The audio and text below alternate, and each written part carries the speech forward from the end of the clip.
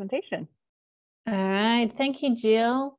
And welcome everyone. Thank you for spending part of your weekend with me.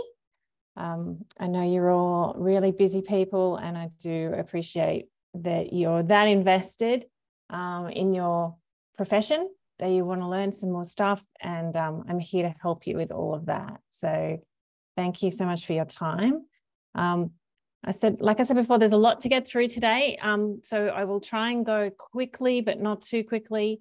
So please put some feedback in the chat if you feel like I am going too fast. But I've looked through my slides. There is a lot there. Some of it is very physicsy, and I know a lot of you are therapists and may kind of not really be interested in the physics stuff, but I promise you the stuff that I'm telling you is stuff that you need to know as therapists. So I have kept it very relevant for you guys. So hopefully you can see my screen because I cannot see you anymore. Yeah, we can see it, Claire. Perfect, excellent. So I'll get started. So yes, this is session 3 of a long list of sessions looking at IMRT specifically for radiation therapists, which is great. So we'll get cracking on today's session. I can click, perfect. So just a quick outline of the stuff that we will cover today. So I'm just going to cover just quickly some general principles in dosimetry, because that kind of stuff, even though it's really probably pre-IMRT, it's still really important for you guys as therapists to understand, to make you safe and to make you good at your job and to make your patients safe when you treat them.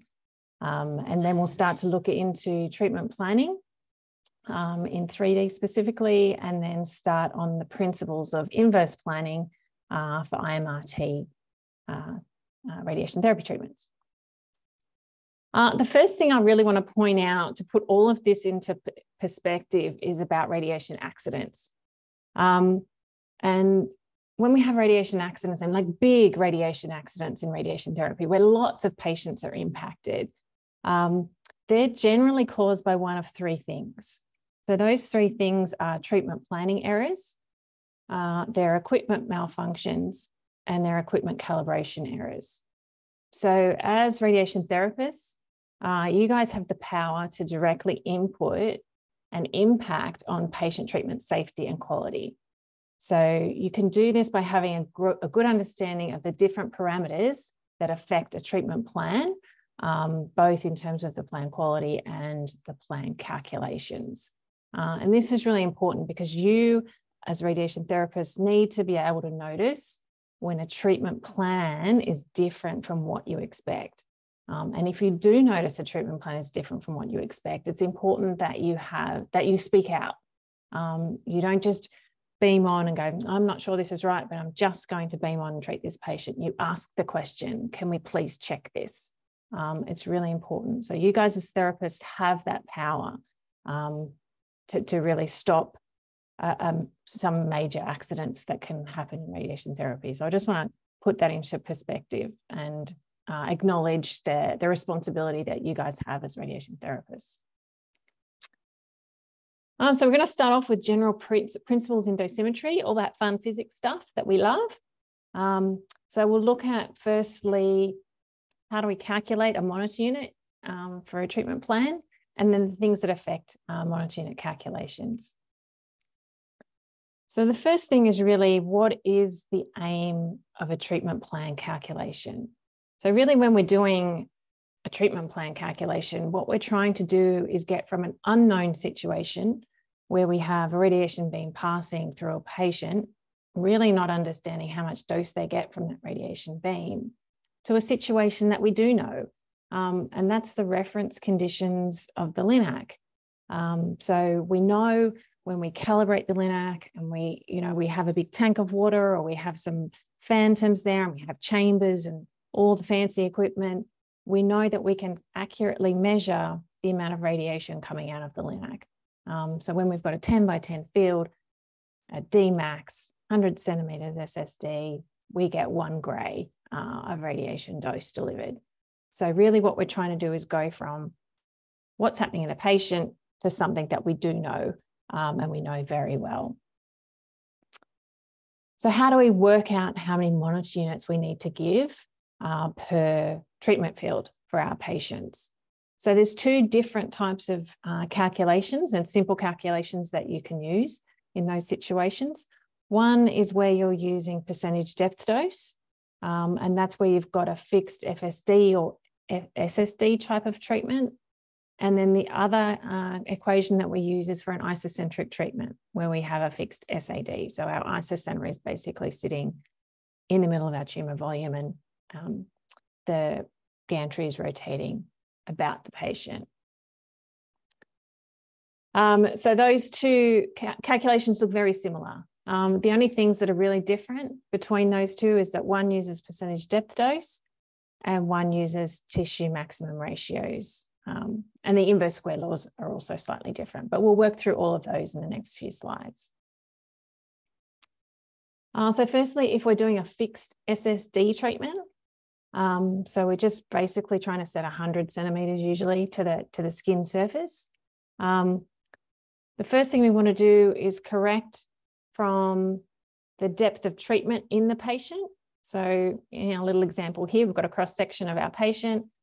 We want to treat a patient at Y centimeters depth. That could be 5, 6, 10, 3 centimeters depth. And we need to correct that back to our known condition, which is Dmax. So what we do in that case is we use our percentage depth dose. So we have the same field size in both cases, the same SSD, and just different depths in the patient. So that's what our percentage depth dose will do in that situation. If we look at percentage depth doses, obviously we get different percentage depth doses for different photon energies. So the higher the photon energy, the deeper the radiation beam penetrates the patient, the deeper that Dmax is. So beyond increasing beam energy, we also get increases in the depth dose inside the patient if we increase the field size. So if we have a 10 by 10 field or we have a 20 by 20 field, we actually get more radiation inside the patient for a larger field size. And also if you increase the SSD. So if you increase SSD from 90 to 100, the dose drop off inside the patient increases in that case also. Probably not as much as increasing the energy or the field size, but it certainly it certainly increases as well. If we do an isocentric treatment, in those two equations, the thing that's different is called the tissue maximum ratio. What the tissue maximum ratio does is it allows us to determine the dose at depth in a patient for a specific field size for an isocentric treatment. So in this case, we're looking at a depth Y inside the patient, and here we've got a depth Dmax in our known scenario. And then what we're doing is we're just fixing it at 100 centimeters for both of those cases. So that's what the tissue maximum ratio is. So in both cases, I guess our point of interest is 100 centimeters from the source, but at different depths inside the patient. So that's what the tissue maximum ratio does.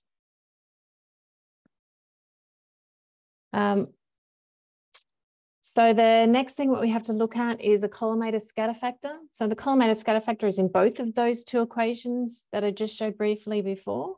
What the collimator scatter factor does is it accounts for any radiation that's scattered from the collimators or the treatment head of the LINAC or the MLCs.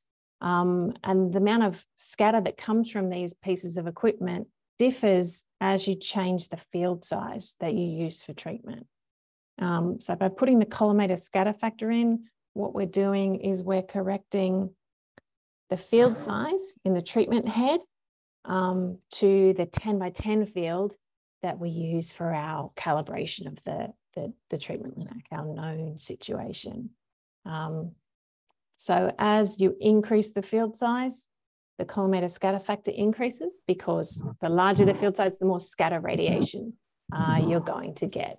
So the thing about the collimator scatter factor is it doesn't consider the patient or the tissue or anything the radiation is passing through. It's really just the field size. So it only considers the settings inside the treatment head. So the collimator settings, basically.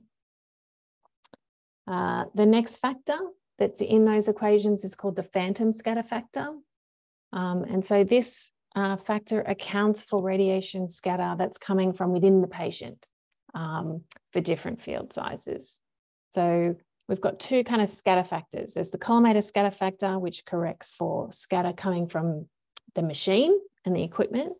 And then the phantom scatter factor corrects for the scatter that's coming from within the patient themselves. So, we kind of separate the two things out.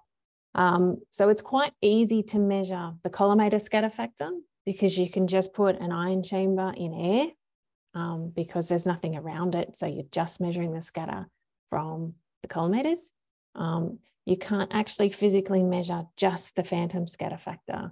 That's because when you put a chamber in a phantom, you've got scatter coming from the collimators and the MLCs at the same time. So you can't actually remove the collimator scatter factor or the collimator scatter out of the radiation beam. So if we want to measure these factors to be able to put them in our planning system or in our dose calculations, the thing that we measure is called the total scatter factor. So it incorporates the collimator and the phantom scatter factor. So it's a multiplication of both. So by applying the total scatter factor, what we can do is we can correct for radiation scatter from the collimator and the treatment head and the MLCs, and for the scatter coming from within the patient. So what this factor does is correct the treatment field size to the reference field size. And what we find is the scatter factor increases as you increase the field size. So as the field gets larger, you've got more scattered radiation coming into your point of interest inside your patient. So the scatter factor therefore increases with field size.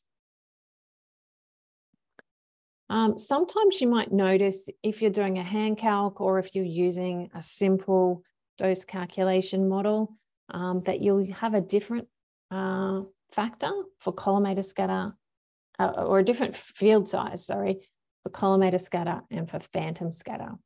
And sometimes you need to do this if the field that's coming out of your collimator or your MLCs is not passing all the way through the patient. So a really great example of this is in the breast patient. So you can see here we've got our collimator settings. We've got, you know, the beam partially blocked here. So we've just got this sort of slightly conformal beam passing through the breast here. But you can see that the radiation beam, part of the radiation beam is not passing through any part of the patient.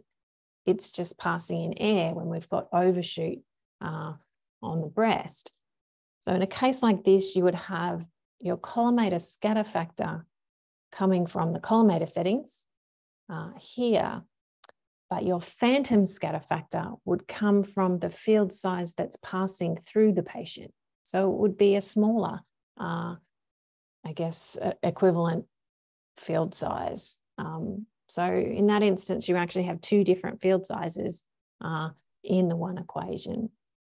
So that's something that's important to note, because that can actually make quite a bit of difference in your monitor unit calculation, up to several percent in some cases.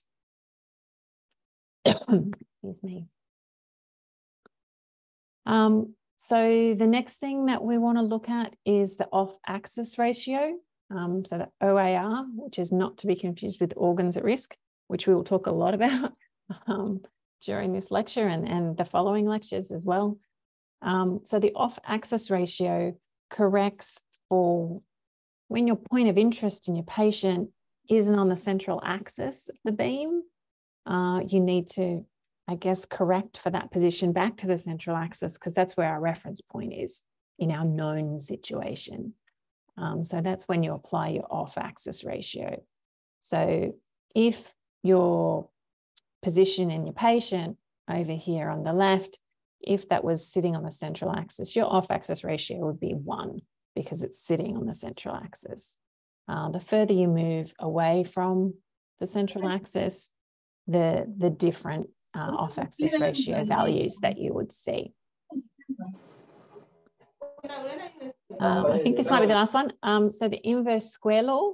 I'm sure you've all heard the inverse square law and how radiation reduces in intensity as you move away with the inverse square law. So we apply this into our equation. So this corrects for different SSDs or different SADs between the patient and the reference condition. So in this case, if we've got an SSD of X, let's call it X centimeters, back to 100 centimeters in our reference condition. So that would be for a fixed SSD treatment. For an isocentric treatment, really all we're doing is correcting from 100 centimeters at our reference point back to 100 plus D max for our, or 100 centimeters for our patient back to 100 centimeters plus D max for our reference condition. So the inverse square law for an isocentric treatment is usually a fixed value based on the energy of the radiation. So inverse square laws are independent of field size, but they are dependent on energy because you've got that D max value. And obviously D max depends on the energy of radiation that you use for the beam. Okay, so 2 equations. Don't expect you to remember the equations, but just wanted to kind of give you an introduction about if things change, how does this impact on our monitor units? So let's think about for the same dose, okay, we want to get the same dose in our patient at depths beyond D max.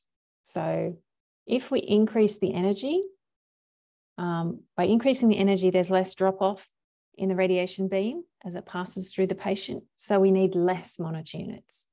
So if you change your beam energy from a 6 MV to a 10 MV, you need less monitor units to give the same dose at depth in a patient because there's more radiation in the 10 MV as it passes through the patient. If we increase the field size, and if you remember, if we increase the field size, what we're doing is increasing the scatter, both from the collimators and from within the patient. So we're increasing the scatter dose at points beyond D max. And so again, we need less monitor units to deliver the same amount of dose. So if we have a 5x5 field size and a 20x20 field size, all else being equal, we need less monitor units for the 20x20 field size than we do for the 5x5. If we increase the SSD, so remember your inverse square law, so radiation intensity drops off as distance is increased, so more monitor units will be needed. So if we increase our SSD from 100 to 110, to get the same dose in the patient at the same depth, we need to increase the number of monitor units. And as you move away from the central axis, so our off-axis ratios, in general, the dose drops off as you move away from the central axis. So you need more monitor units in those situations to deliver the same dose. So really those 4 points are the things that you really need to remember. Okay, so increasing energy, less monitor units are needed for the same dose. If you increase the field size, we get more scatter, so we need less monitor units. If we increase the SSD, the radiation intensity falls away, so we need more monitor units. And if we move away from the central axis, so move off axis, Again, the dose drops away a little bit, so we need more monitor units. So those 4 points are really important, particularly if you're still doing hand calcs and things like that for simple treatments, to know that if something changes, should our monitor units be higher or lower than they were before? So they're really 4 key points to remember. And again, I want to bring this back to how this works in practice and give you an example. And this happened in the United Kingdom. So, you know, a country you expect is doing some pretty high-tech, pretty high-quality treatments. So this was an incident that lasted 8 years, so from 1982 to 1990. So during that time, patients were treated using a fixed SSD treatment. So all patients were treated around about 100 centimetres. If they had patients with an SSD other than 100, the radiation therapist would use the inverse square law factor to correct the monitor units. So remember, if you increase the SSD, you need to increase the number of monitor units. So during that time, 1982, they purchased a new treatment planning system. So what happened is the therapists continued to manually apply the inverse square law correction to all of their calculations. However, they didn't realise that the treatment planning system already applied the inverse square law correction. So what happened was the inverse square law factor was applied twice. So what this meant was those patients that had an SSD other than 100 centimetres were unusually more than 100 centimetres. Those patients were underdosed. And depending on the distance away from their SSD technique, that underdosage could be up to 30%. So this problem wasn't detected in this department for 8 years and affected over 1,000 patients. And because of this, nearly 500 patients, and nearly half of those patients developed recurrences. And they suspect that a lot of those were likely due to the underdose radiation that they'd received. So this is why it's really important for you guys as therapists to know when something changes, what your monitor units should look like, particularly around hand calculations and those simple dose calculations that are done. So the simple dose calculation formula that I showed you before, the 2 different formulas, they work really well for point doses with really simple geometry. So square fields, rectangular fields, really nothing unusual going on in the patient for really simple geometry.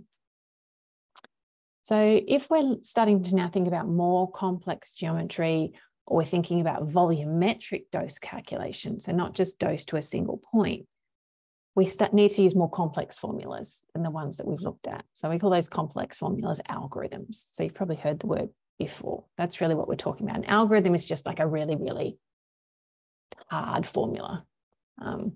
One's really too hard to write down on a piece of paper. So an algorithm will require a computer that has more processing power. But the benefit of an algorithm is that it can compute doses more accurately, particularly in 3 dimensions. So you can get that nice volumetric dose calculations.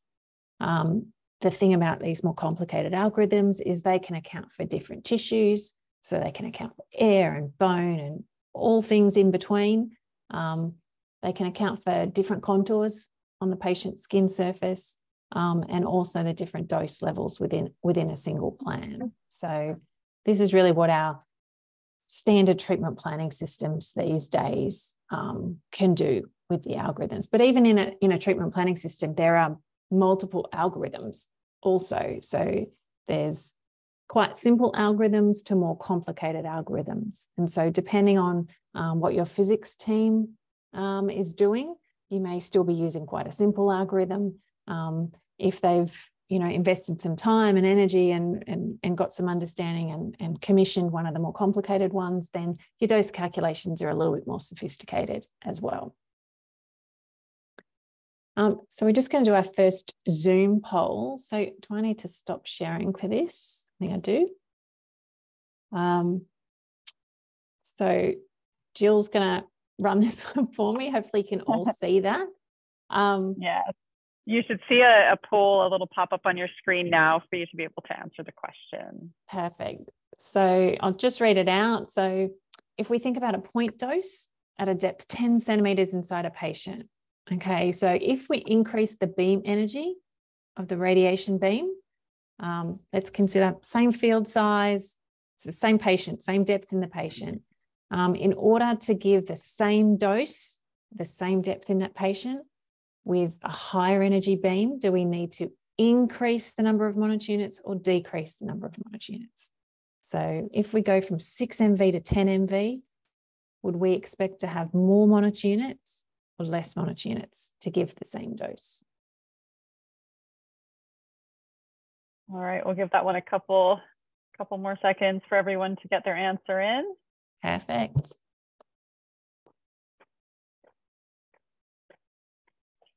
Hello, we haven't got the poll on the screen. Oh, you haven't? We can't. Yes. It should have just popped up on your screen. There's a number of people who have answered, so I'm guessing that they're seeing it. I'm not sure if it's. It might be in a separate window. Like if you've got full screen, it might not appear. So maybe if you exit full screen, you might be able to see the little pop-up window, just as a thought.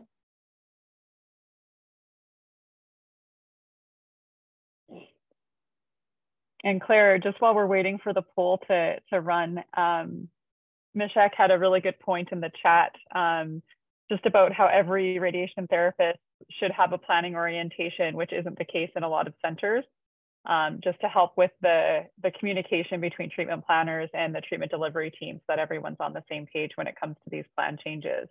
So I thought that was a great point. Yeah, absolutely. And, you know, for example, that example I gave in the UK, you know, the therapist should have been communicated to, the planners should have been communicated to from the physics team who commissioned the planning system that, hey, the inverse square law is already applied. You don't need to do that. So right. Communication is absolutely essential in every department. I can't stress that enough. We should always be talking to each other. All right, it looks like our poll responses are slowing down. So we have about 30% of people saying A, increase, and about 70% of people saying B, decrease. So Claire, what is our answer? Okay, let me end that poll. I'm going to go back and share my screen. Oh, hang on, let's just move that. Okay, here we go, drum roll. So it's decreased. So yay, 70% of you got it. So yes, so if we increase the beam energy, the higher energy beam is more penetrating at depth because there are more photons available to deposit dose in the patient. So we need less monotunits to give the dose, the same dose to the patient. So bravo to those of you who got it. Those of you that didn't, I hope this now makes a little bit more sense for you. And if it doesn't, please flick an email and we can work on this together. I can explain a little bit more for you. It's taken me a long time, many years to get my head around all of these concepts. So I don't expect you to get it in a few minutes. So I'm always happy to work with you beyond this presentation also. But for the sake of time, we will move on. And so we're now going to look at, so really all those slides were talking about treatment planning in 2D. So we're talking about calculating dose to a single point inside a patient. So now let's look at treatment planning in 3D, which I think is what we're all very familiar with. Okay. So 3D imaging and really more complicated and advanced treatment planning systems, including algorithms, have been game changers for radiotherapy. So now in these, by incorporating 3D imaging, we can see and we can outline the treatment target, as well as the organs at risk around it that we need to protect. So in order to do this, and in order to accurately calculate dose in the patient, we need computed tomography or CT scans for 3D imaging. The reason we need CT images is because these are used in our 3D dose calculation. So we actually use the information from the CT scan to accurately calculate the dose in the different tissues.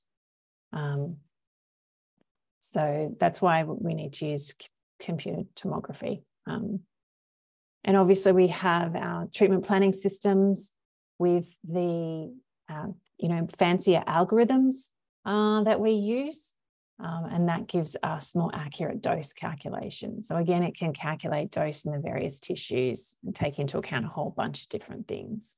The other thing that's really been a game changer for radiotherapy is inverse treatment planning, and that's what we'll talk about shortly.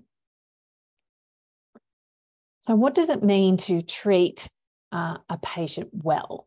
So not just treating a patient, but treating a patient well. So a good patient treatment will give the treatment volume, so our target volume, the required dose of radiation that our radiation oncologist has prescribed. And at the same time, it will minimize the amount of radiation dose that any healthy tissue is exposed to. So there's really a couple of things we need to figure out in determining how to do a good treatment for our patients. So first, we need to define what the treatment volume is, and then we need to define organs at risk. So in order to define the treatment volume, we do this by contouring our target structures.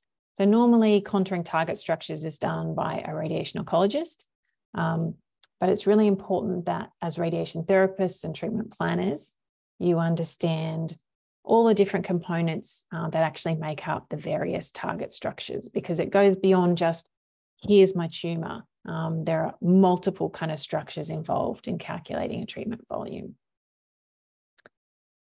So some of those structures that you will include in a radiation therapy plan is the GTV, or the gross tumor volume. So this is the tumor that you can see with your eyes. If it's a large bulky tumor and possibly sticking outside of the surface of the patient's skin, you can obviously see where that tumor is. Sometimes it's a tumor that you can easily see on a CT. Sometimes you need to use an MRI or a PET to be able to accurately see where the tumor is. But that's what you can actually see as tumor. That's what we call the gross tumor volume. Another target volume that we use is called the clinical target volume. So this is where the radiation oncologist would expect that there might be a clinical spread of the tumor. So obviously the gross tumor volume is really like kind of a mass, like it's a large kind of mass of tumor cells, but there is most likely microscopic cancerous cells surrounding that tumor. So this is what our clinical target volume encompasses.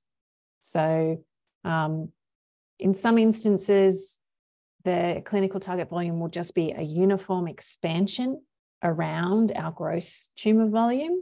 And in some cases, depending on what's around our tumor, that clinical target volume may only spread in certain directions. And may not have an expansion at all. But so the clinical target volume takes into account where we think there might be microscopic cancer cells that we still need to expose to radiation to kill them off also. So the next target structure that we have in a treatment plan is called the planning target volume, or the PTV. And this is a geometrical expansion of the CTV. So the size of the expansion from the CTV depends on a whole bunch of things. But really what the planning target volume the CTV expansion to create the planning target volume is really trying to take into account those uncertainties that you see in day-to-day treatment of your patient. So there's only so much accuracy that you can set your patient up with. You know, you put them on the couch and you lay them down, you set them up with lasers, and you might take a KV image, or, you know, an MV image, or take a film, whatever it is you do. There's just that uncertainty about, are they exactly where we've planned them to be? So in order to take into account that uncertainty, that's why we put an extra margin around our clinical target volume to create the planning target volume. So the planning target volume takes into account any uncertainties that you might have in both positioning the patient and also the machine. The machine may have uncertainties. If there's physicists out there, you can tell, will tell you, like, the isocenter of a machine is not a single point in space. It's usually a bit of an ellipse of, 1 millimeter or so. So there's uncertainty, and, there's uncertainty in your collimator positions and all of that. So that's why we have to put an expansion on our clinical target volume to make sure that within all of that, we're still covering our volumes. Yes. We have a few questions in the chat that I thought were really great. So Vishal has asked if the PTV can be decreased depending on the equipment an institution has. Absolutely, yes. So the PTV is dependent on how sure you are about your equipment accuracy and also your patient positioning accuracy. So, if your equipment is super accurate and, you're doing lots of tests and you're confident that the couch rotation and the couch position and the gantry rotation and collimators and all of that is within a certain spec, then you can reduce your margin size. Absolutely. And the size of the margin from the CTV to the PTV will depend on also the area of the patient that you're treating. And I do see someone's talked about the ITV. Just let me get to the next slide. We'll cover that one. But so the margin between the CTV and the PTV can vary based on where in the patient the tumor is, because there can be internal motion, and it's sort of a bit of the ITV, but there can also be larger uncertainty in setting up a patient. So, for example, a lot of our margin sizes for a lot of our pelvis kind of treatments are about 5 millimeters for CTV to PTV. But when we treat a brain, obviously the rest of the brain is we don't want to expose that to any radiation. So we want to keep our margin size really, really small. And because the head doesn't tend to swell or move, or, you can kind of position that with a little bit more certainty, we can reduce the margin size for our cranial treatment. So it really depends on, yes, the accuracy of your equipment. So if you have really great equipment, you can reduce the margin size, and also the accuracy of your setup. So, if you have some really great patient immobilization systems, you can reduce the margin size there as well. So, but there are other things that impact. So obviously your contouring accuracy. So if you're using CT and MR to contour, you've got to link those two images together, and that has uncertainty. And so there's a dozen different areas and things that can bring uncertainty into that all have to be taken into account into the margin size. So that's like a whole nother lecture that I could get into with you. Maybe I should at some point just give a lecture on margin sizes, because it is quite interesting. Just let me see if I can go through some of the questions that are coming up as well. Sure. There was one about the type of verification, MV or KV. Yes. So you could have MV or KV, depending on what equipment you have. So you could have a cone beam CT. And I think there's a presentation in a few weeks' time that talk about different imaging techniques in radiation therapy. So you could have a cone beam CT on your Linac. So that's your KV kind of image, or you could just have KV panels and take orthogonal images using a KV onboard imager. You could use an EPID device attached to your Linac and use MV imaging for your patient verification. So it really depends on what systems you have in place on your LINAC as to whether you'd use MV or KV as well. So, and I can also see just in the chat, some of you are talking about different margin sizes. Obviously, different departments will have worked out different margin sizes based on the equipment they have and the techniques and things. So the examples I give are from my department. Different departments will have different values. Different radiation oncologists may have different values based on their own personal choices as well. So, so that's all quite unique. So I know next week is a contouring lecture. I'm pretty sure Ben is giving that. He's a radiation oncologist, so he might be able to give you a little bit more insight into the decision-making that goes on around choosing margin sizes as well. So I will move on to the next slide. Excuse me. I'm just going to give an example of the different volumes that I've just been talking about.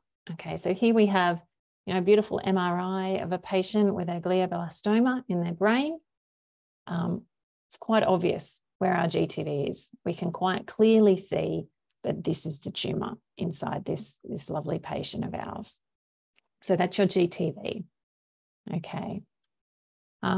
So now we have the CTV, which is our GTV plus the margin. Now remember that margin is based on microscopic tumor extent. Okay, so depending on the tumor and whatever else, that GTV plus margin, that margin could be multiple different sizes. Now in this case, you can see that there's no margin along the skull of this patient, and that's because a glioblastoma tumor is restricted to soft tissue. So it's not going to infiltrate the bone.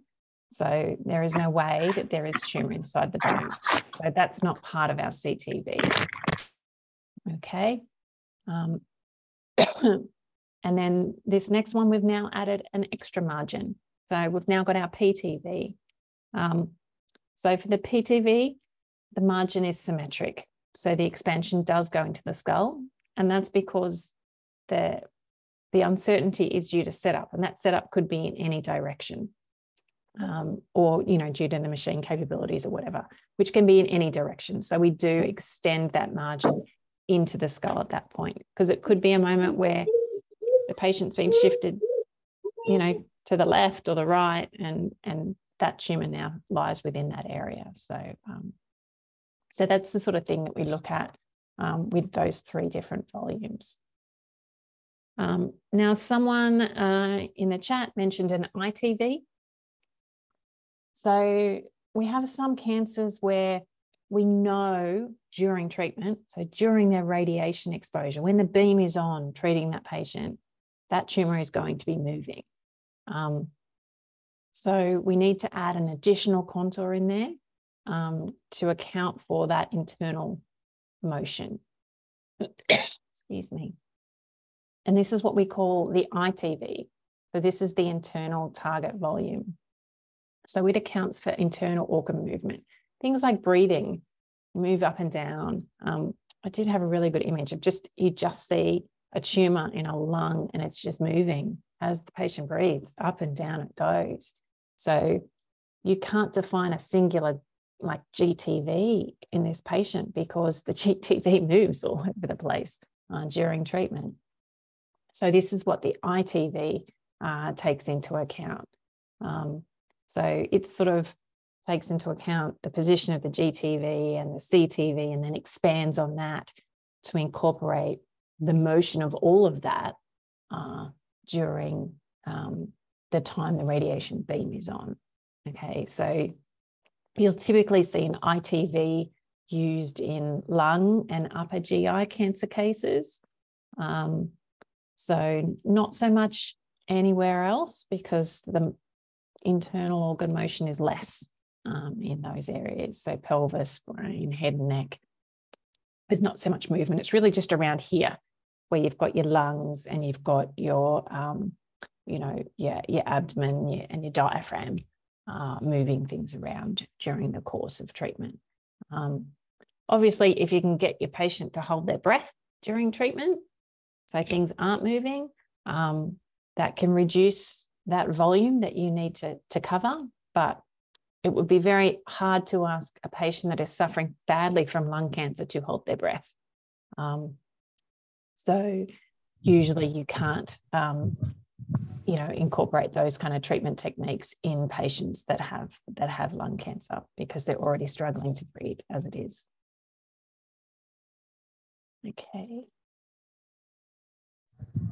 Okay, so how much radiation do we need to give the target structure? And I know Ben gave you a talk in session 1, briefly covered this stuff, and I'll briefly cover it again, I guess. But really, what we need is our radiation oncologists need to write a clear prescription. And so they need to define how much radiation they want the target volumes, so be that GTV, the CTV, the PTV, to receive. So traditionally, the prescription was point-based. So you'd have your ICRU reference point, which would be somewhere within your target volume. And they'd say, I want 50 gray to the ICRU reference point. Okay.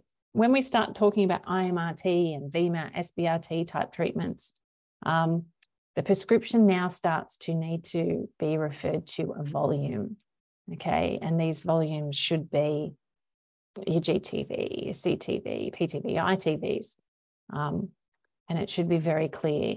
So it should be a volumetric based prescription. So for example, the radiation oncologist prescription may say, I want 95% of the prescription dose covering 95% of the target. Okay. And so obviously in an ideal world, you want 100% of the prescription dose covering 100% of the target. But in most cases, this is not a realistically achievable prescription. So, the prescription needs to be of a high standard. They want to push the limits of what can be achieved, but it's very difficult to achieve 100% of the prescription dose to 100% of the target, and then limit dose to all the healthy tissue around it. So usually it sits around 95%, 95 coverage, or 98%, 95 coverage, those sort of criteria. Claire, can you just mention what ICRU is, what it stands for? Oh, right. Yes. Sorry. So the ICRU is the International Commission on Radiological Units. So if you Google that, they have a whole bunch of reference documents. There's all these different reports with different numbers, and it's really late at night and I can't remember the specific numbers of the reports. Yes, International Commission on Radiology Units. So they were sort of the first, I guess, organization that defined radiation dose in radiation therapy. So they were the ones that sort of said, your radiation dose should be no more than 107% of your prescription and no less than 95% of your prescription to your tumor and all those kind of things. So if you look up the website, there is like hundreds of reports on various things. There'll be one on IMRT, there'll be one on point dose calculations, there'll be one on brachytherapy, there'll be, there's just dozens of them. So, and they're all very interesting, and certainly have a chat with your radiation oncologist, because they should be very aware of these documents and reports as well. And they should sort of form part of your, your treatment guidelines and protocols within your department. So, and so within this prescription, how much radiation do we give the target structure? Those ICRU documents will form part of the decision-making process for the radiation oncologist as well. So I just want to note, we talk about a prescription dose, and we're talking about dose to our target, but the prescription should also include dose limits for any organs at risk or normal tissue. So, the prescription is often quite an extensive document. It's not a single sentence. Our prescription is sort of It's an electronic prescription. It's like a whole page where they'll talk about the different target volumes and the different, doses they'd like to give to the different target volumes. And then there'll be a list of organs at risk and the different dose limits that they want to give to all of those organs at risk. So the more information they can give you in the prescription, the better the plan you guys as planners can create for them. So that's really important. And that communication between yourselves and the radiation oncologist is really important. If you look at a prescription and you don't understand what it is that they're asking for or they're telling you to do, please have a conversation with them because it can be easily misinterpreted and you could be delivering, the wrong dose to your patient. So there's no harm in asking for clarification if you don't understand a prescription as well. So how much radiation do we give the target structure? Like, why do some patients have 2 gray fractions and some have 1.8 gray? Why do some patients get 40 to 50 gray dose and some get 70 to 80 gray dose? And so that all comes down to radiobiology. So the ultimate goal of radiotherapy is to find a treatment that gives the best probability of controlling our tumor, making our tumor disappear, with the lowest probability of causing any kind of complications with the normal healthy tissue that surrounds it. So we've got tumor control and we've got normal tissue complication. So high tumor control, low normal tissue complications. So in general, normal tissue cells require a higher dose of radiation for damage to occur to them. So not all, but mostly. Like normal tissue cells are better at recovering from radiation damage than a cancerous tissue cell is. So rapidly dividing tissues, which are, cancer cells, are really radiosensitive. So they require less radiation for the cell to die. So what we can see in this graph here is we've got the green line is our tumor control probability. So the more dose we give our tumor, the higher the probability that we're going to kill that tumor off. Okay. The black line you can see on this curve is our normal tissue complication. So if we give no dose, we've got 100% chance we're not going to cause any damage to our normal tissues. As we increase the dose, radiation dose to our normal tissues, we start to decrease the chance of having no complications. So, down here, we've basically got a 100% chance that we're going to have complications. So really what we're looking at is finding the best balance between getting really good tumor control and minimizing the normal tissue complication. So this is what we call our therapeutic ratio. So it's sort of this value within this sort of yellow window here is really where we're determining the dose for our patient. And those curves look different depending on what tumor you're looking at. So for a prostate cancer, for example, those prostate cancer cells need more radiation to kill off the cancer cells. So they usually need to get more dose in total than something else. Skin is a really radiosensitive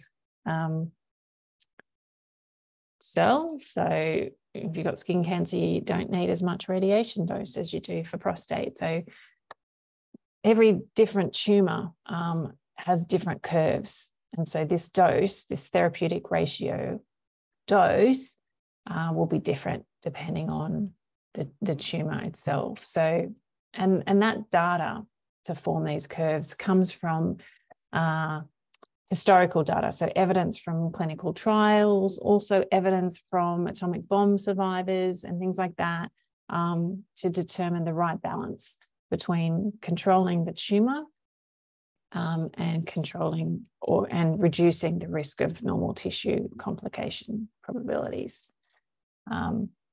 So I've just seen someone ask a question about what could be the reason behind hyperfractionation for prostate cases. So that's radiobiology as well. So there's biological equivalent doses and a whole bunch of things like That's a whole nother lecture you could do on this. Hyperfractionation of the prostate is about reducing the number of fractions that a patient has to have. So it's just reducing the overall treatment time. Which is convenient for the patient, convenient for the department, and produces the same biological factors, spreading it out over multiple fractions. But again, it depends on how accurately you can deliver the dose. So if you don't have equipment or treatment techniques that can accurately deliver really high doses of radiation, minimizing the dose around it, then you shouldn't be doing hyperfractionation, because you have a very strong risk of damaging the normal tissue around it. So there's trade-offs and decisions that have to be made based on a whole bunch of different things. There's no one size fits all for either a patient or a department. So it's a lot of conversations and communication between physics and therapists and oncologists to figure out the best way that's going to work for your patients in your department.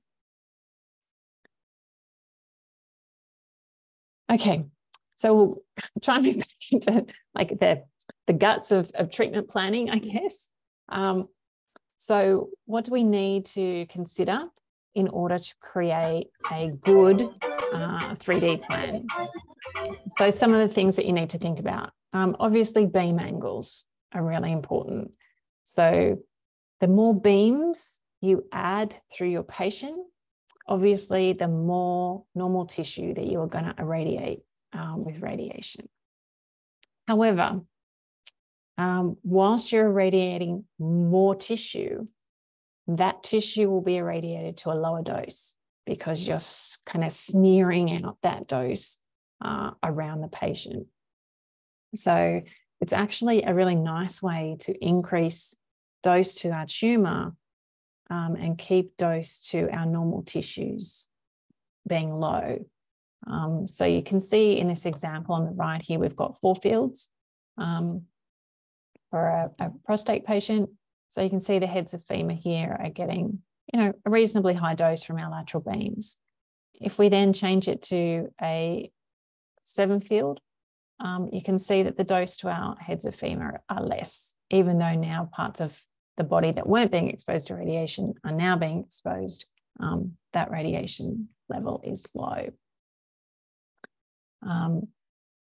And so if we're going to use more beam angles, we need to make sure that we choose beam angles carefully to spare sensitive organs.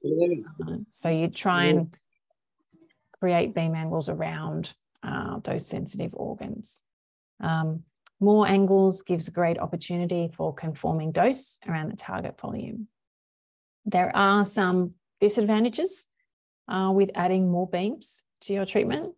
More beams will increase the overall time to treat the patient. So if you were to treat 4 fields or 7 fields, it's going to take you longer to treat 7 fields than 4. And obviously, the longer it takes to treat the patient, the greater the chance the patient is going to move during treatment. And also the less patients you can treat per day.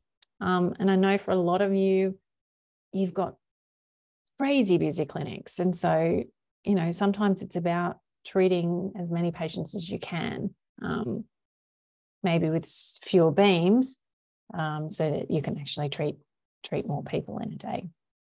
So there are pros and cons. And again, decisions around that need to be part of a conversation that you have as a department. So other things that we need to consider in creating a good 3D plan is beam shape, so conformality. So the more we can shape the radiation beam to match our target, the better the radiation dose is going to be to that target. So we can use custom physical blocks, although these are often really labor intensive and are generally single use only, or the more common way to do beam shaping these days is to use multi-leaf collimators. So the other thing we need to think about when using things like multi-leaf collimators is our collimator angle. So the collimator angle choice is also important when using MLCs in order to conform to a target shape. So you can see in this example here, collimator angle of 0, we're really not getting to spare that tissue in the middle of our kind of horseshoe shaped volume. Whereas if we rotated our collimator 90 degrees, we can actually get it way more conformal beam shape for our target at that point. So by improving the way we can shape our beam, we're increasing the conformality of our treatment. So standard 4-field block, if we've got this sort of, unusually shaped tumor, we use a standard 4-field box technique. We've got quite a bit of normal tissue that we're going to irradiate. When we sort of move to a 3D conformal style treatment, we've got a lot less normal tissue that we're irradiating, and then IMRT or VMAT, we're really closely matching the tumor volume as well. Okay, so what else can we do to conform the radiation beam to the target? And this is actually the crux to what IMRT and VMAT is. So this is a really important slide that I hope makes sense to you. So not only can we adjust the shape of the beam and the outline of the beam to match the target, but we can also change the intensity of the beam to match the target. So a normal radiation beam has what's called a uniform fluence, right? So here's our beam here, and you can see it's an unusual shape. It's obviously highly conformed to our target shape, but the radiation beam itself, so the number of photons in that beam, is uniform across the whole volume. So if we think about 3 beams passing through this patient, here's our 3 beams. The beam profile is flat. It's just kind of a flat beam profile, uniform dose of radiation passing through the patient. What intensity modulation does, this is why it's called intensity modulation, is it has a variable fluence across the whole beam. So it's better able to match the 3D structure, I guess, of the target and the surrounding organs at risk. So for example, we've got the same field shape in these 2 examples here, but this one has a non-uniform fluence. You can see the bottom half of the field has more radiation being delivered to it than the top half of the same field. So that's what we call intensity modulation. And you can see in this example over on the right, the beam profile of each of these beams looks very different. So in this case, we've got a beam coming, a PA beam coming through. We've got the rectum sitting right in the middle of our volume. So we've got a low intensity in the middle of our beam to reduce the dose to the rectum. So really the radiation beam's just hitting the 2 sides of the prostate in this case. When we've got a lateral beam coming in here, it's just a sharp peak of our radiation beam profile, because that's the skinny part that we're trying to treat through here and spare the bladder and the rectum between it.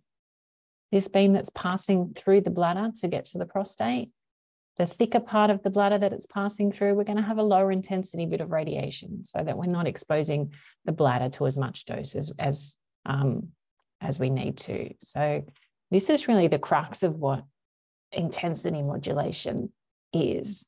It's about conforming the shape of your field size, but then also conforming the intensity of the radiation within that field shape to match, I guess, the different areas of intensity that you need to deliver to your tumor volume and spare the organs around it. So yeah, if you can just remember this bit is kind of the whole thing. And when people first thought of this, and it wasn't that long ago, 20 years ago, I guess, this came in, the people that first went, what else can we do to make this better? Let's actually think about an individual beam and, individual parts of it, make one bit stronger and one bit weaker. And, that was groundbreaking and has changed radiation therapy forever. So when we have conformal radiotherapy, IMRT, VMAT kind of therapy, it allows a higher dose of the tumours while protecting the normal tissue. So the goals of conformal or IMRT, VMAT radiotherapy is to deliver the full dose using the most conformal coverage of the tumour or the target volume. We want to minimise the radiation toxicity to healthy tissue located close to the target volume. We also need to keep the treatment setup as reproducible and simple as possible. So that's to keep our margins nice and small and to make sure, because we're now super conformal, we have these fancy intensity modulated beams that are purely matched to our volumes. If we're not setting up our patient in the same way every day, we're probably missing parts of the target because we are so highly conformal. And the other thing that's really important with this type of treatment is that we perform quality assurance to comply with ICRU, there it is again, recommendations, and to ensure that the radiation dose is delivered accurately. So really we want to make sure that the radiation dose we deliver is within 5% of what we're intending to deliver to the patient. So that's really important. So there's a lot more work for everybody in the department to implement these type of treatments. Okay, so we're quickly going to do a couple of Zoom polls. I'm not sure if you can see the pictures if I don't share. Is that? Let me stop sharing. Oh, okay. Can everyone still see my screen? And can they see the Zoom poll question? I can see both, but mine's a bit different. People are answering, so obviously you can. Yes. Yes. So in this case, look at this question. So which of the following plans is the most conformal to the target? So we've got top left, which is this one up here, A. We've got top right, which is this one here, B. We've got bottom left, which is this one here, C. And bottom right, which is this one, D. Okay.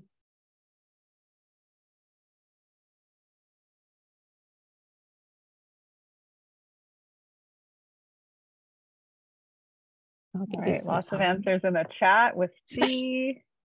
People are cheating. They can see everybody's answers. Let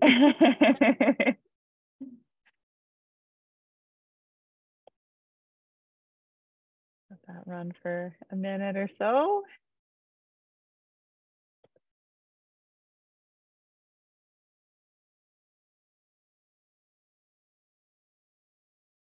All right, looks like B and C are kind of fighting it out. Top contenders.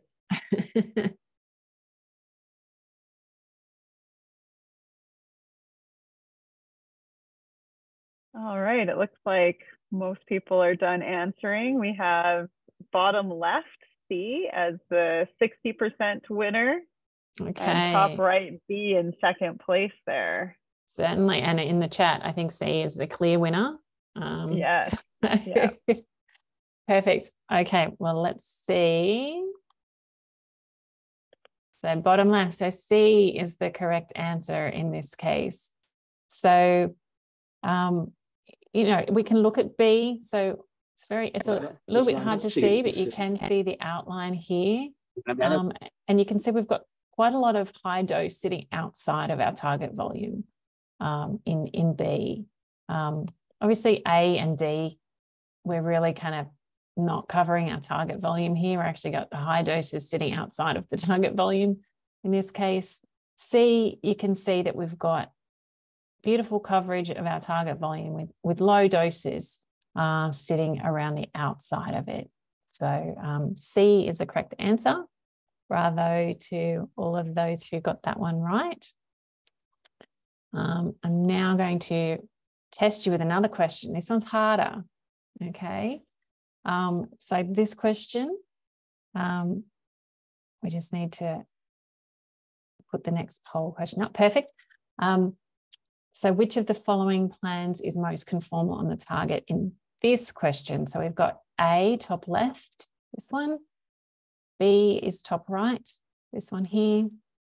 C is bottom left, this one. And D is bottom right in this one.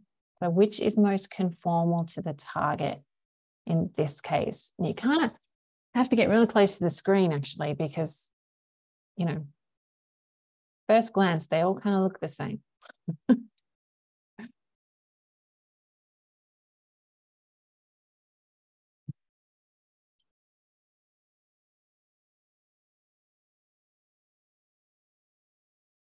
Lots of people picking D in the chat, and it's the winner in the poll questions there. All right, people feeling pretty confident now. They've done the easy one, and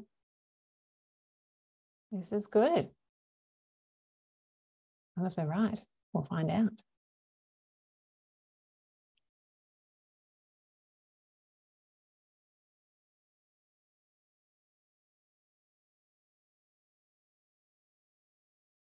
All right, well, it's looking again like we have a clear winner, especially in the chat. Everyone's choosing D, and we've got almost 65% of people in the poll itself choosing D. All right, well, let's have a look.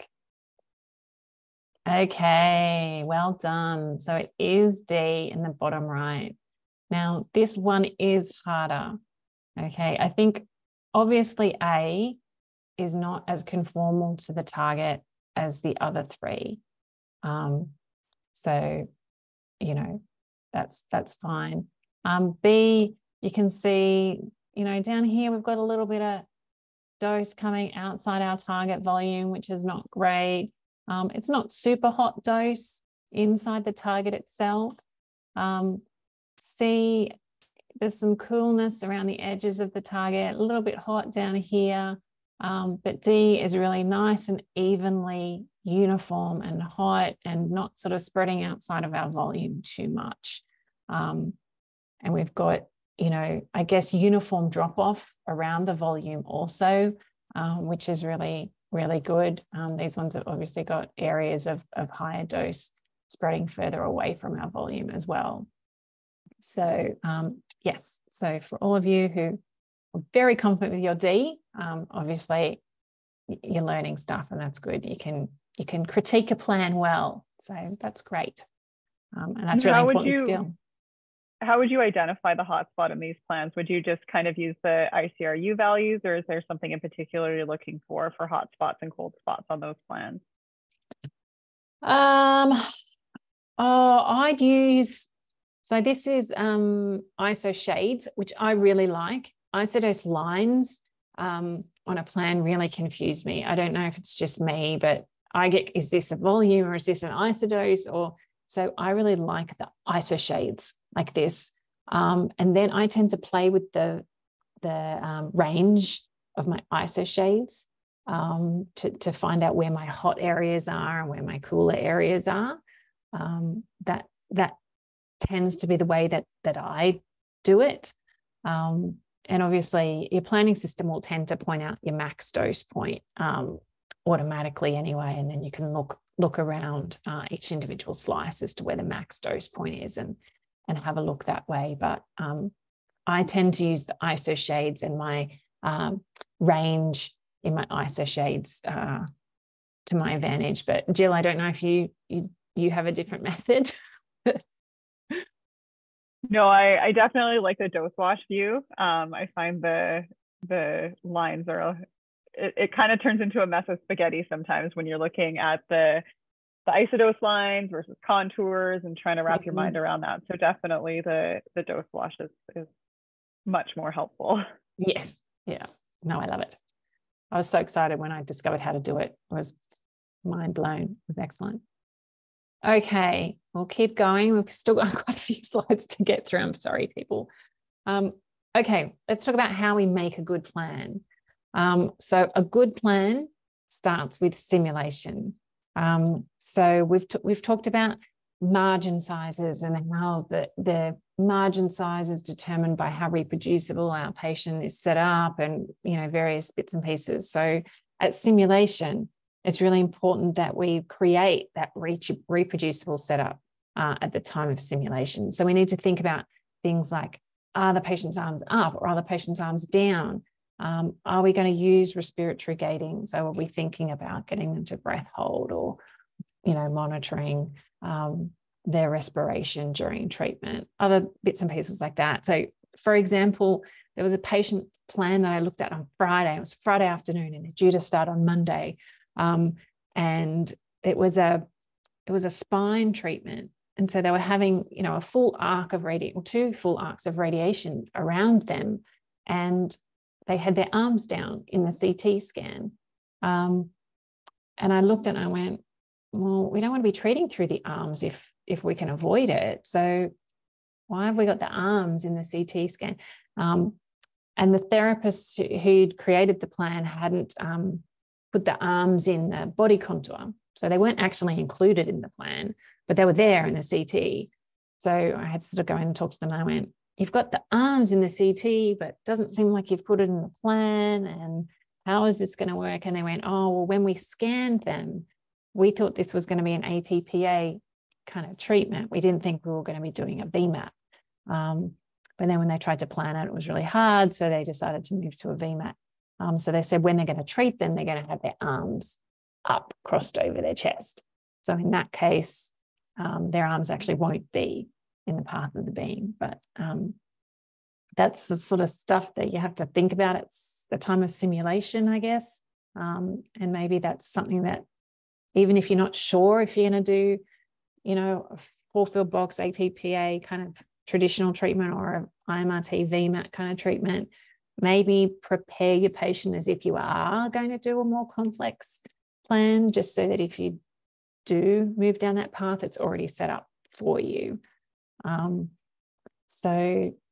I guess the other things you need to think about at simulation for your patient setup is the patient comfortable? If the patient is really uncomfortable, there is no way they are going to lie still during treatment. And there's no way you're going to be able to position them every day in the same position because they're not comfortable.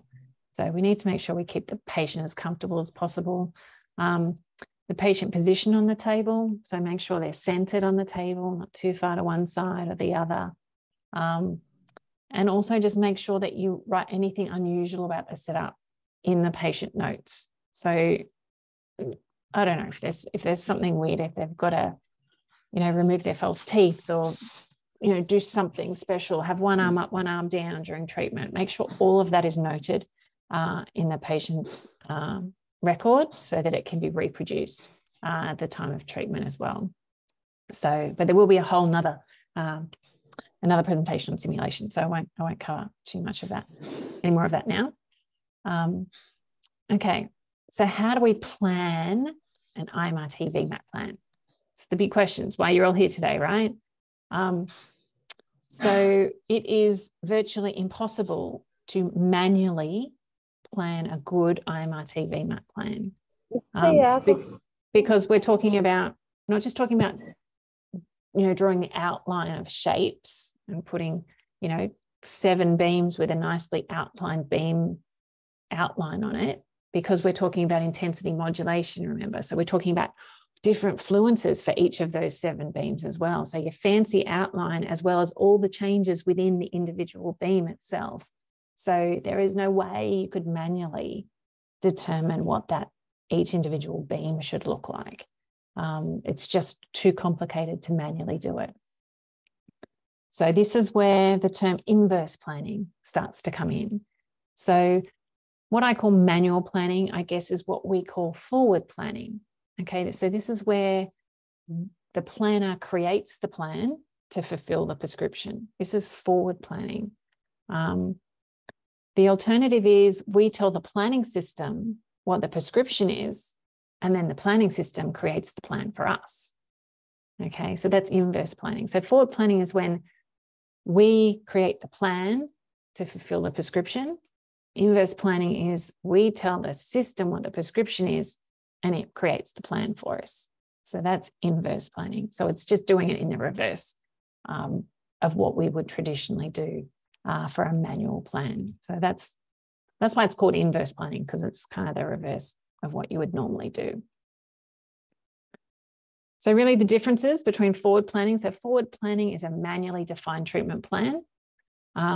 where you get a prescription dose, you get your target and organ at risk contours, you define the beam directions, you define the beam shapes, you define the beam weights, and then in order to improve the plan, you as the planner adjust the beam shapes, the angles, the weights to improve the plan quality.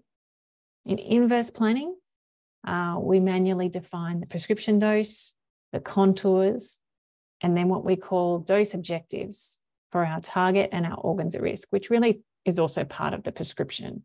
And sometimes we'll define what beam directions should be used as well. And then the computer determines for us what the field shapes are and what the beam weights are. So in inverse planning, in order for a planner to improve the plan quality, you adjust the dose objectives and the contours in order to improve the plan. So, so they're sort of the differences. So I think this slide is quite helpful for you guys that are trying to get your hand around what the differences are. So we'll sort of dig down a little bit deeper into the principles of inverse treatment planning now, just in this last section. So contouring. So we talked a little bit about contouring targets.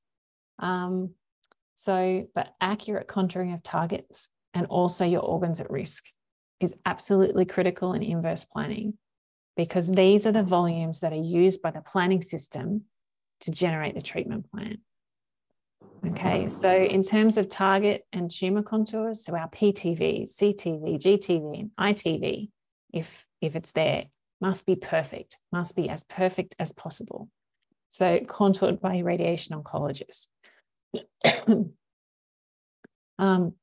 If those contours aren't perfect, you're not going to get a perfect plan, basically. For our organs at risk contours, now there are a lot of organs at risk contours, particularly head and neck and those kind of structures. So we want our contours to be perfect as we can get them for structures that are really close to our target volumes. Okay, because this is where the hottest of the dose is going to be. So those organ at risk contours need to be perfect. For targets for organs at risk that are a bit further away from our target structures, these contours can be a little bit imperfect. Obviously, we want everything to be as perfect as possible, but time is usually a big factor. Okay, so if you've got organs at risk that are sitting well away from your target, you can contour them a little bit quicker, a little bit rougher if you need to. And then there are going to be other contours that you add that are used just to help generate a good plan. So they might not even be, they're not organs at risk, they're not targets, they're just planning contours, basically. So the thing about, Ben's here. Hi, Ben. Ben's going to be talking about contouring next week.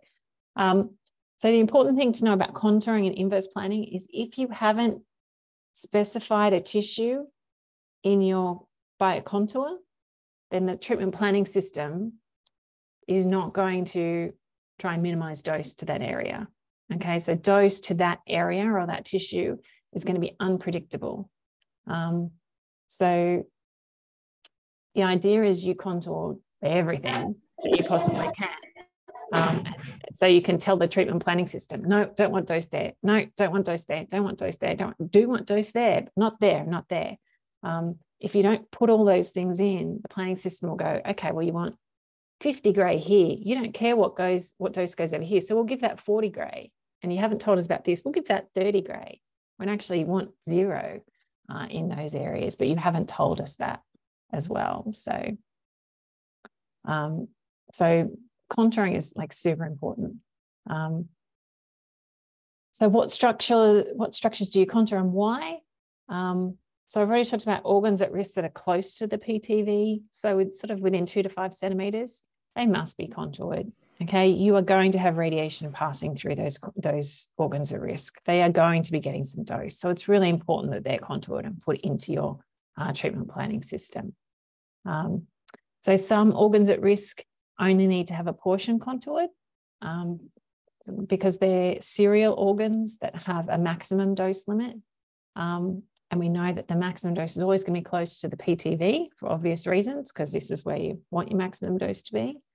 And then we have parallel organs, and they require the full structure to be contoured because it's a volumetric based dose limit rather than a max dose limit. This stuff will kind of be covered in more detail by Ben next week. But I'll also keep covering it here a little bit.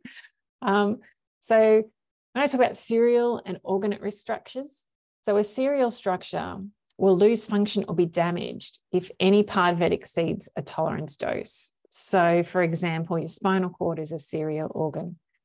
So it has a 45 gray maximum dose. So if any part of the spinal cord receives more than 45 gray, the whole spinal cord will be damaged. Okay, same as, you know, if you're in a car accident, you damage your spinal cord, everything from that point onwards is damaged.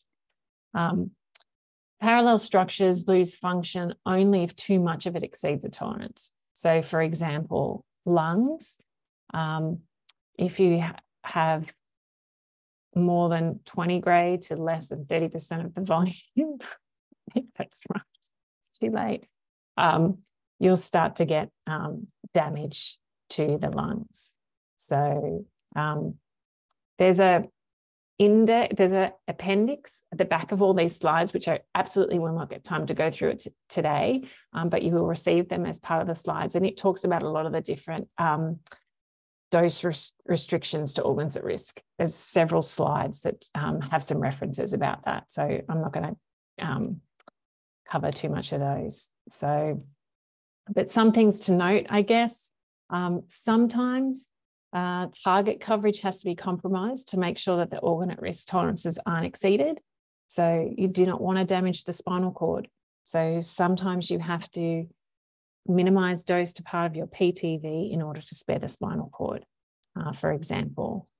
In other cases, the organ at risk cannot be spared in order to treat the disease. So if you are not going to cure a patient because you're missing part of the PTV and maybe hitting part of the bowel, sometimes you have to go, I'm going to have to accept that the bowel is going to be compromised because I need to treat the cancer.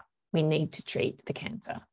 And this is a really difficult decision that radiation oncologists have to make when looking at plans and writing prescriptions as to what the compromises are. And there's always compromises in every plan. So in some cases like this, radiation oncologists will prioritize covering the GTV instead of covering the PTV. So as long as the GTV, our gross tumour volume, is getting 100% of the dose, and they're happy for some of the PTV to be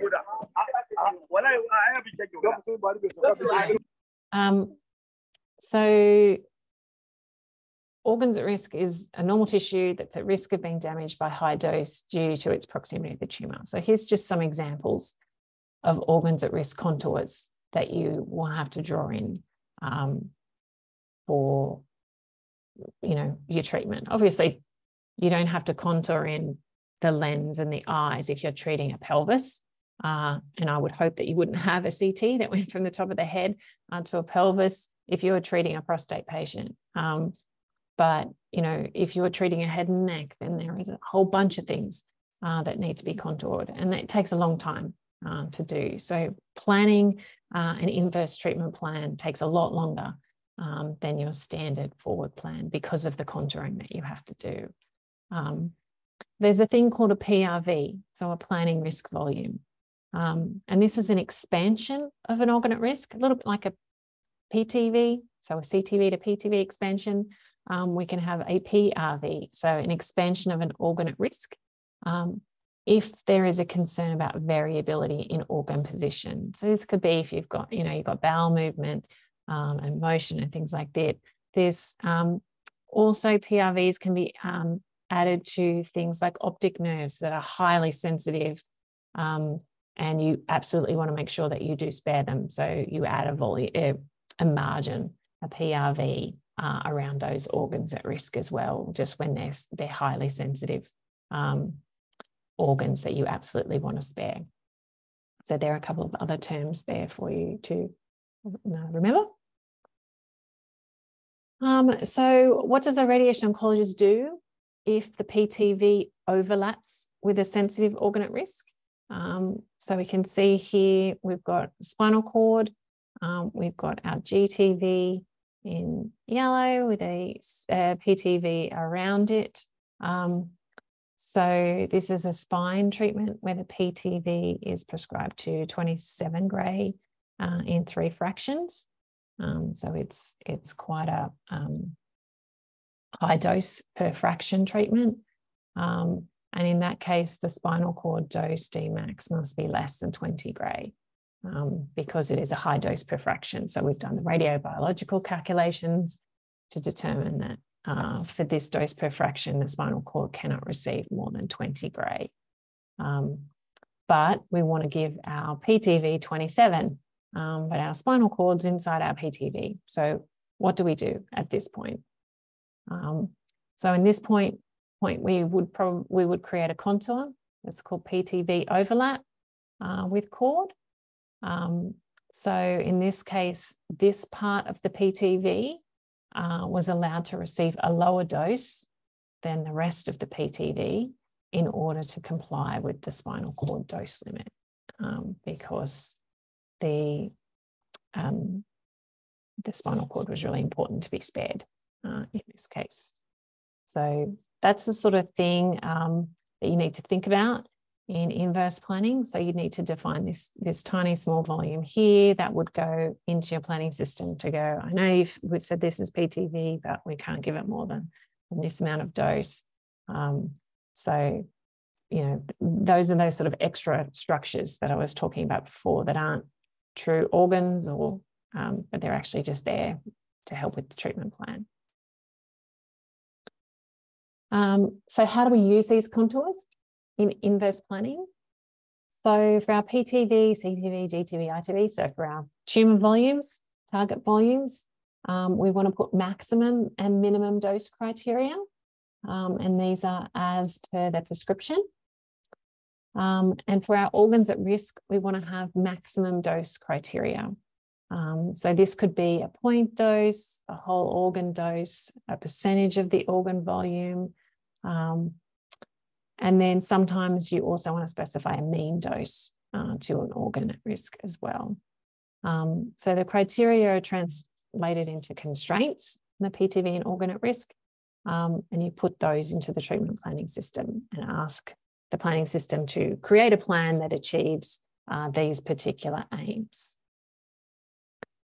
So the treatment planning system has what's called an optimization algorithm. So remember, an algorithm is a really fancy equation. So the planning system has an optimization algorithm.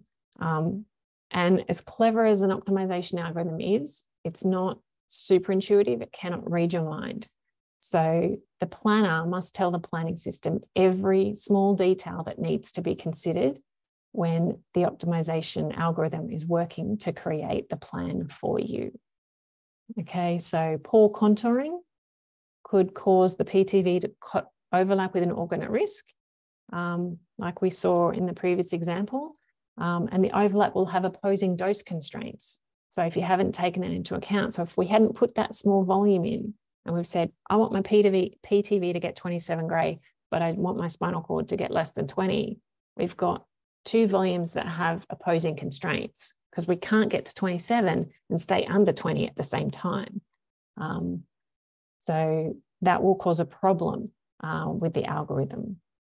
So, and again, like I said before, if a volume doesn't have a dose objective or constraint, the optimizer can assign that area to receive whatever dose it likes. So if it needs to receive a high dose, it will receive a high dose. So sometimes if you've got organs at risk all around one side, it will just try and pump dose in from the other side because it's trying to reduce dose over here. So if you haven't specified, no, I don't want a lot of dose coming in from this side either, then what's going to happen is you're going to get a whole lot of dose passing through that area. So So, you know, the optimization algorithm is not going to read your mind. It's only going to use the information that you've provided it at the time. Some constraints are more important than others. And so this is why we have a weighting or priority factor. And this is applied to indicate to the planning system the level of need of achieving a constraint is in a treatment plan. So for constraints that must be achieved, you're effectively having an infinite weighting, or it's given the highest priority. So if you must give your whole PTV 27 gray, it's going to have 100% priority. It's going to have a huge weighting. If you you want your bladder to get less than 50 gray, but it's okay if it gets a little bit more, you might give your bladder a 50% weighting. So that the planning system knows, okay, well, this is what you want, but if I need to give it a little bit more to achieve the other things that are more important, then it can do so. So weighting is a really important thing in creating a good treatment plan. When we're talking about those constraints and the dose constraints, we've got upper and lower dose constraints. So an upper dose constraint is a dose that you don't want to exceed.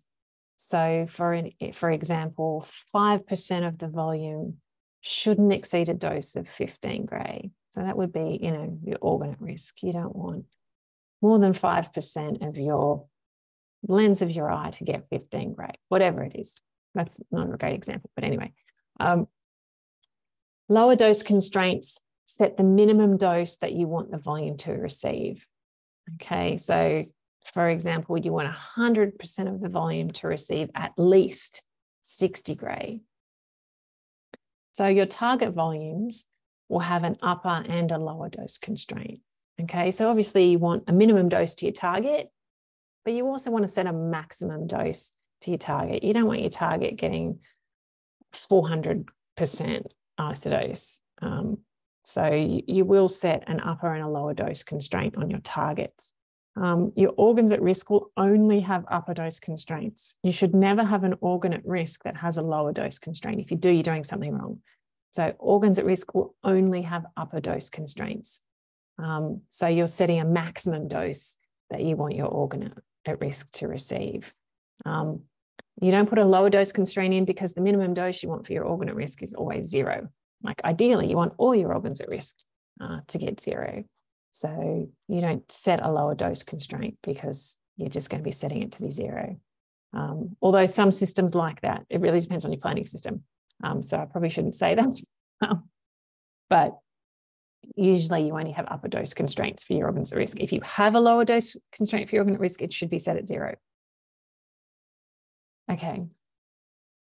So inverse planning is giving a list of treatment goals to the treatment planning computer. And then the computer makes an optimum plan based on the information that you have given it. So, you know, it's giving the treatment goals and the contours, the treatment planning system. It then works away, goes, here you go, here's your good plan. Okay, that's what inverse planning is. So, like I've said before, inverse planning begins with contouring. So you contour your targets and your nearby organs at risk. You absolutely need all of those structures for the inverse planning. So for example, here's our target in the brain. We've got brainstem, brain, left and right eyes. We've got the spinal cord, cochlea, and optic nerves, all contoured also in this area. And there are a bunch of others you could also put in there in the inverse plan. You then set dose constraints and priorities for each of those contours.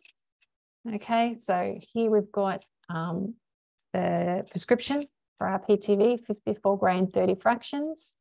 Okay, we've got some dose constraints for our spinal cord. So we want a maximum dose to 0.303 cc for the spinal cord to be less than 50 gray. And for the brainstem, we've got several dose constraints. So we really want the maximum dose. So 0.03 cc is really a really small volume that kind of corresponds to a maximum dose. being less than 56 gray, we're quite happy to get a dose less than 59 gray to a larger volume. So a point dose of 56, but a larger dose can get a larger volume can accommodate a slightly larger dose. And these are all given equal priorities. These are all equally important for things that you see. So then we've got goals for our target. So PTV1. So we want 95% of our PTV to be receiving 100% of the prescription dose. So different planning systems will look different in the way that you input these things. It's all sort of the same process. You then choose the number and position of the beams or arcs. This could be automatic or manual, depending on the planning system and technique that you're using. And then the beam energy is chosen by the planner. So usually there's a guide for which energies you would use depending on the part of the patient that's being treated. So you'd use the higher energy for tumours that are treated deeper inside the patient, mostly pelvic type treatments. You might use a higher energy beam if you have the option. If you don't, then that's no problem. You just use the beam energy that you have. So finally, the inverse plan optimization is done. So the beam fluence. So remember, if you remember back, we had that screen that we had, you know, fancy field shape, but uniform fluence. And then we had the fancy field shape with the modulated fluence, intensity modulated fluence. So the planning system will create the beam fluence for each beam or each field or beam position. And it will be optimized based on the prescription dose and the organs at risk constraints that you've put into the system. So, and in this case, the targets should receive the prescription dose. The organs at risk should be protected, and usually there'll have to be compromises made if not all the goals can be met. So for example, so this is a really busy kind of screen, but as the optimizer is working in the planning system, you'll see your dose volume histogram here. And this is given, I guess it's a visual of all the clinical constraints that you've given the system in a I guess a graphical form. And so it will also show you down here the steps the computer is using to try and satisfy the objectives, or these curves will move to try and match to where they need to be. So it's a bit of a visual picture of what the optimizer is doing and how it's working in the background to create this final optimized plan for you. What constraint settings you use for each different plan, be it tumor type, area that you're treating, prescription base. So the constraint settings you use and the order that you use them really is a learned skill in treatment planning. So the more time you have to spend playing on the system and testing, you know, if I put a priority here of 80 instead of 100, what happens? The better you will become at planning. You know, it's very easy just to follow a prescription and go, well, I do this, this, this, this, and this. But it's us as scientists and health professionals, I guess it's a little bit in our nature to ask the questions and the whys. And so if you have time to sit and change things in your, you know, your objective table there, your constraint table, to see what it does to the plan, the better planner you will become, because you will understand how the system works a little bit better as well. Let me see. I'm almost through, sorry. I'm going very late. So I talked about dose volume histogram. So this describes the final plan. Reading a dose volume histogram can be really challenging. I still struggle with it, particularly if you have a lot of volumes. on your dose volume histogram. So if you struggle to read all of the lines, you can turn some off and do it one by one if you have to, if that makes more sense to you. So often I have to do that, it gets too confusing. So a dose volume histogram is a graph that really relates the dose received by each structure as a volume. And so each line on here represents a different structure. So for example, this orange line here is your spinal cord. And you can see that, 100% of the volume is getting a maximum dose of, or a minimum dose of, I don't know what that would be, 25. And you can see that the maximum dose to the spinal cord is 7 gray. So reading these graphs is a little bit of an art. So this axis here is the amount of volume of the structure. And then this axis is the dose that the structure receives. So your target volume should always be sitting up this end of the graph, because they should be getting the most dose, and close to 100% of the volume getting the most dose. And ideally, you want your organ at risk to be sitting down this end of the graph, because they should be getting the least amount of dose as well. But reading these can be a real challenge. I would advise you to spend a little bit of time reading these as well. So just in summary, I'm nearly done, I promise. Inverse plane summary. So appropriate contouring is vital. I think I've kind of been pretty clear on that. Clear clinical specifications are essential. So clear prescription criteria, organ at risk criteria are essential. Know and understand your planning system's algorithm, right? So play on the planning system, know what it does when you change different criteria. Ideally develop a class solution for consistency so that all the planners are working off the same solution. They're starting with the same basis. And the last thing is really important, always check the deliverability of the plan. So your planning system could come up with an amazing, great plan, looks beautiful, the doses are all great, but the machine cannot physically deliver it because it cannot move the MLCs in quick enough time, or the dose rate can't be changed. So it's always important that you check you can actually physically deliver the treatment plan on the machine. So do a fraction zero kind of deliverability, if nothing else, just to make sure that you can safely deliver it to the patient on the treatment days. So just quickly, what else makes inverse plan IMRT treatments different to your standard conformal, standard treatments?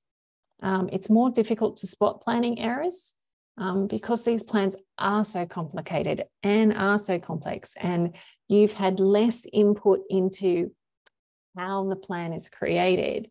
It's more difficult to spot errors in planning, and those errors are sometimes really slight. Like it might be a tiny MLC leaf that's not doing what it should do, but how do you know that? How do you see it? It's really difficult. In terms of delivering, it's more difficult to do in-field imaging because often your MLCs are all small little shapes to create this fluence. Doing an in-field image just doesn't work with an IMRT or VMAT treatment. So you often have to do a separate imaging field when you're setting up your patient. Depending on the treatment you're doing, sometimes the number of monitor units is a lot more than you're used to. And if you recall from the start of this lecture, all those hours ago, so it's important to understand how many monitor units you're expecting from a treatment. So sometimes you look at an IMRT plan and the number of monitor units are way more than you're used to with your standard type of treatment. So it's good to get a feel. You have to kind of get a refeel about what is an acceptable number of monitor units and what isn't. So that makes it difficult and more difficult to spot problems as well. Organ motion has an unpredictable effect because you are so conformal, because you have this intensity modulation going on. If you've got organs moving in and out of your field and things going on, that has a really unpredictable effect, both on the dose to the organ and the dose to your tumor as well. So I've already mentioned deliverability on the LINAC can be questionable.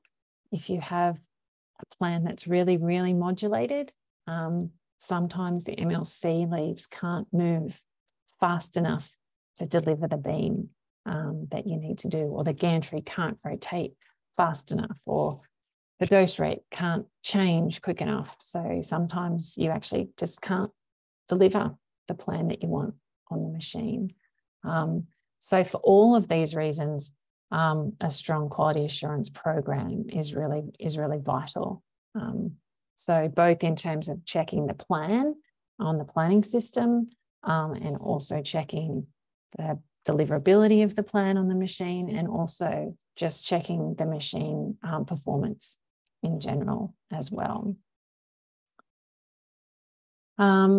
So just to kind of round things up, quality is paramount to achieving success. So all the enhancements in imaging, treatment planning, software, and LINACs are useless if you haven't identified the tumor correctly. So you're treating the wrong part of the patient, or not treating the tumor. If the dosimetric parameters entered in the planning software aren't correct.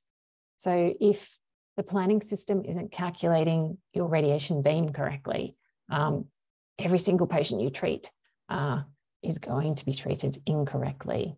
And also, if you are not positioning your patient correctly for each single treatment. You can have the fanciest plan in the world, but if you're not setting up your patient to match that fancy plan, then kind of pointless. So that's really important. Those things are really important. So just a couple of final Zoom polls, if you can bear with me for a couple more minutes. So we're going to see how good you are at reviewing a DVH. So according to this DVH, hopefully you can see it clearly enough on your screens, how much of the spinal cord, so what fraction of the spinal cord is receiving a dose of 500 centigrade? Okay, so just for those who might not have a great screen, the spinal cord is this orange line here. So how much of the spinal cord is receiving a dose of 500 centigrade?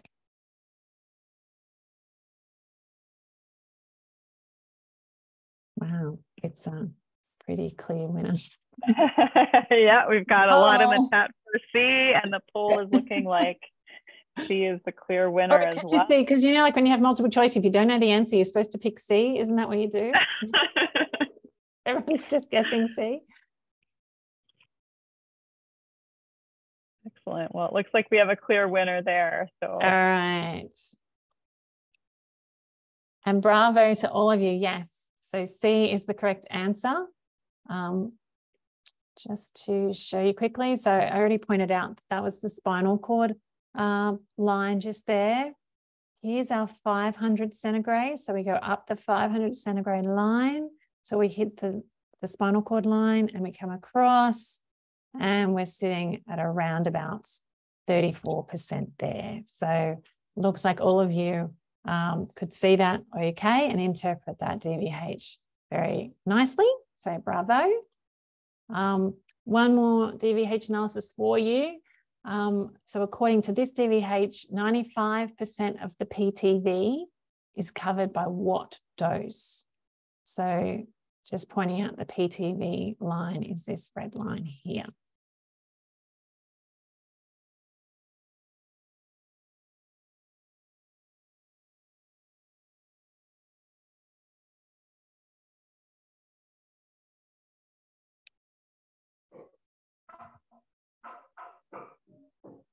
All right. Everyone aren't guessing because they're not choosing C this time. That looks like D is coming out ahead. All right. Lots of answers for D in the chat as well. Okay. We'll let that one run for a few more seconds. Oh, sorry, I've already given the answer. That's all right. Sorry, I'm just really conscious of time and how long I've taken. Sure, I'm really sorry, everyone. Yes, so all those who answered D, absolutely correct. So here is our PTV line here. We go to our 95% line in terms of the volume. We come across to our PTV and we go down and we're getting 25 gray to 95% of the PTV, which seems like a nice dose. I would say that's a pretty good plan, getting good coverage.